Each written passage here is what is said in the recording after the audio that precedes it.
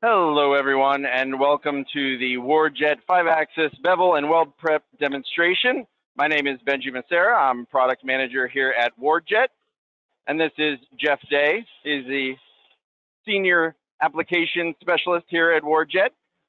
So we appreciate you taking the time out of your day. We know your time is very valuable. So without further ado, just going to get our machine running here, and then I'm going to talk to you a little bit about what we'll be cutting today. So this piece right here, clearly not a functional part, but just a part to show some of the different cuts that you can do with 5-axis on the WaterJet. So as you're looking through here, clearly a lot of this could not be done easily by hand. So let me walk you through some of the features that we're going to be cutting today. We've got a 60-degree countersink for a fastener. We've also got a V-groove weld prep here, so you can fill in with a lot of weld material there. Through the whole piece, you'll see this pipe running through. So that's going to be 3 plates that are going for the coping there. You've got a flush cope there, and then you've also got a groove cope there. So you can, again, add more weld material. Some of the other things we've got are a 100-degree flush joint.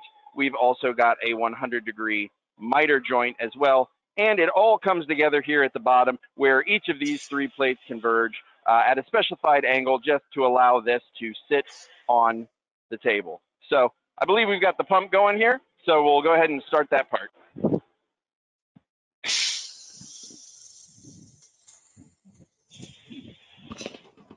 All right, there we go. So now we're beveled over, doing, I believe, 45-degree cut on this edge here. And then spinning around to do one of the double bevel cuts on this part here. So this is cutting. We're going to throw it over to Benji, who's over at one of our machines. Well, there you go, Benji, you're on. So just going to talk a little bit about the programming and walk us through and how we run that through iGEMS. But before we do that, I wanted to talk about a little bit the mechanism that we're using today. So you saw it actually cutting over there. This is a little bit cleaner and easier to show when it's clearly not running. So this is our Apex 60 cutting head. This is newly released, just been out since March. It is an Apex 60 because it does have 60 degrees of bevel there. So one thing when you're adding 5-axis to your machine, you are adding 2 additional axes, clearly 3 to 5.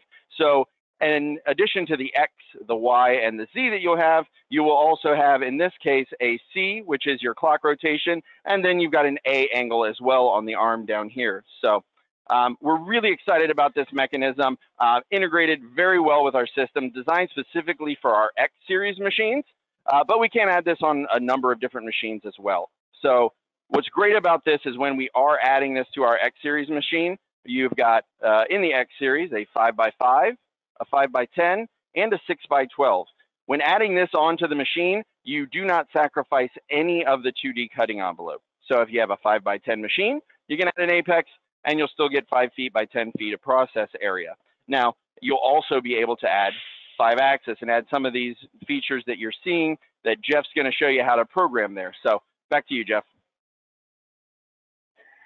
Thanks, Benji. I'll just pull up our iGEMS package. So for more complex shapes, like we're dealing with this in this box, we like our iGEMS package. So with this package, we're able to bring in 3D models and program your parts off of that. So if I double click this part here, and I'll minimize this so we can still see a bit of the cutting as I'm doing this. And we'll make this one here a little bit bigger. So, there we go. So basically here in the 3D area, we've got our model, we've got the top and bottom edges.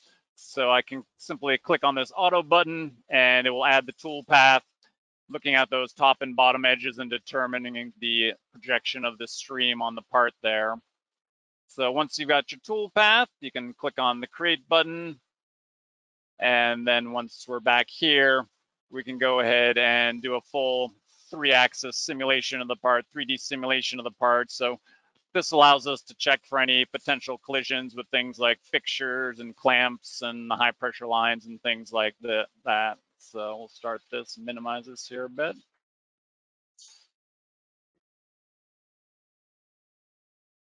So it's a really great package if you are doing parts like this. Certainly, if you do already have some sort of 3D CAM package, you might potentially be able to use that to program our machines. But for those who don't, then we can certainly give you a demonstration of this. On the machine, we also look at things like the cutting envelope of the machine, depending on the projection of the stream. So if you're doing a steep bottom bevel and it's pointing out towards the tank of the machine, we're going to look at where that stream is projecting to ensure that you don't cut through your tank. So we've got different levels of envelope checking to protect against things like that. So let me show you another part that I've got here where I've got a clamp in the part. Just close this, go into this part here. So here I've modeled a clamp in here and I've intentionally put it so we're going to have a collision. So now if I go in and do my simulate here, it'll show us in red where we've got an issue. So then we can either adjust our tool path or our part accordingly.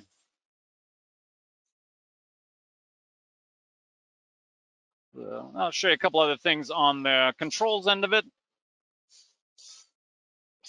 So this is the main screen that we're looking at when we're cutting. So it shows us where we are in the program. Over here on the left, we are running standard G&M code. So as I mentioned earlier, if you already have your own 3D CAM software, you may very well be able to program our machine with it, as we do use standard codes. As you saw earlier, when I didn't have my pump on, there's different jump options. So you can do things like jump to program start, jump to pierce point, jump to any point where you can just graphically click anywhere on the part and jump to that location. You've also got buttons down here where you can change your feed rate. So if you want to cut a little bit faster, a little bit slower, you can adjust that. And you can also lock people out of doing things like that. Down here, we've got buttons where you can save positions on your table. So I've got this program at this save position on my table where I can repeatedly go back to that location. I can also do things like move absolute or incremental in any axis. Couple other neat things that we have in here. We got consumable tracking up in this maintenance area. So you can plug in different consumables that are on your machine, plug in their expected life. And then as they get towards the end of the life, you'll get a notice on the main window that consumables need to be addressed. You just click on that and it'll bring you to that location. You can also have a graphical representation of what your sheet looks like. So you can get a good idea of how the material, how your nest is going to fit on your sheet. So you can have that. You can also have irregular remnant sheets that you can save and load those on the table.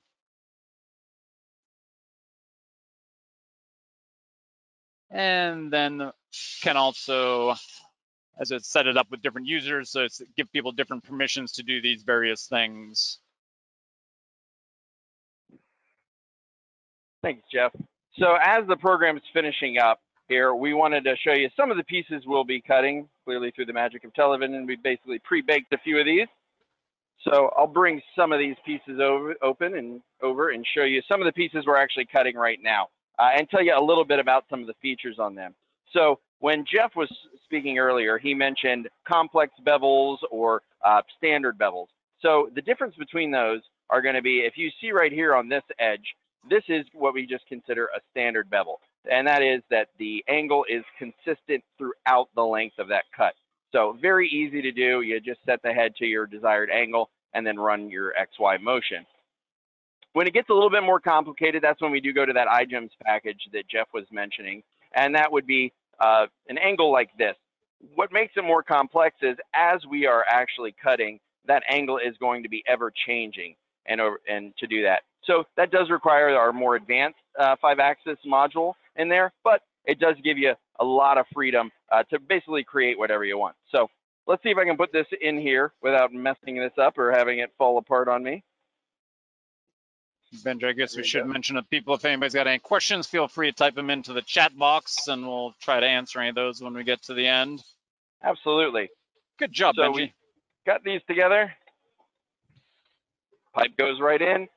We've made a number of these, and clearly with the precision of the Waterjet, you can just repeatedly make the same part over and over again. But this would make your welder's job extremely easy as opposed to trying to do some of these things by hand with a lot of grinding. So as we finish up here, Jeff, would you mind pulling up the website so I can show people a few things? All right. So let's see where we go. All right. Well, a little bit about us. Some of you already have some experience with us, or existing customers. Some people are seeing us for the first time. Perhaps you heard about us in some ads or saw some things online. We are WARDJet. So we've got over 25 years of WaterJet experience. We are a team of dedicated engineers, application specialists, support technicians, all stationed here in Talmadge, Ohio. We do have remote locations and sales locations all around the US and the globe, where we do have service techs out of there, but all of our machines are made right here in Talmadge, Ohio in our facility, which I'm sure you can hear some of the production noises in the background as we're constantly working here. So I wanted to show you here, if you're interested in some of the things we've talked about today, really the Apex 60, just come to wardjet.com. First thing you're going to see is the banner about the webinar, but this will be clearly after this, just about the Apex 60, not the webinar. We'll click on through there, and we've got some more information about the Apex 60, how you can add it to your machine, all the implications therein, brochures that you can look through, and we've also got a number of different videos where we've cut some interesting parts from a 3D puzzle to a granite dodecahedron. So it really gives you a lot of opportunity to see the ability of this mechanism. One feature of the mechanism that we didn't show here today, but I've got a little video of that working here, is it does come with an optional height setter. And so what this allows you to do is, especially with 5-axis, it's very important to make sure that your offset from the plate is consistent. If you're at a 45-degree angle, but your material's not flat, your cut may start out as 45 degrees, but may end up as something different along the way. So with the height setter, it's able to check the height and set your Z height outside of a program, but you're also able to set it so that before each pierce that you do on the machine, it will recheck the height for you and reset there. So if you're interested in the Apex, please go on the website, check this out, get a hold of our sales staff at sales@wardjet.com. I also did want to show everyone how to get to our X series, which we have talked about specifically with the Apex here. So just head up to the WaterJet tab. That's going to be in our standard line. We do have a small format machine as well in our A series. Some of you may have seen. That goes anywhere from a 2-foot by 4-foot up to a 4-foot by 4-foot. And then we run all the way up to large format, which is our R series or our G series. So we make water jets of any size. But specifically here on our X series that we talked about, where the Apex that we're featuring today, we're actually cutting this today on a 1530, so a 5x10, which is really our most popular size. But these also run in a 5x5, the 5x10 we're using today, and then a 6x12 as well. So take some time, click around. Let me check here real quick to see if we've got anything in the chat window. If I can pull this up. Got a couple things in the chat here. And I've got a question here that says, do you offer the 5-axis head on a water-only head for foam cutting? Absolutely, we do allow a 5-axis head. We have a dedicated water-only head that has a very small nozzle nut at the end, and this brings the cutting stream closer to the material so you can get a better quality water-only cut. Then also, can the height setter map the slab to be beveled? Yes, that can do that. With the iGEMS program, we can actually take several points around the plate, and we can map out the entire sheet ahead of time, and then the Z-axis will adjust to accommodate. Frank asked, how much does it cost? Well, it always does depend on the configuration that you have there, but I will say, being the product manager, we've tried to price this thing to be what we believe the best value for your money that you can get here. But if you want an exact quote, please feel free to reach out. We can figure out what your application is, your material size, and get you exact costs on those.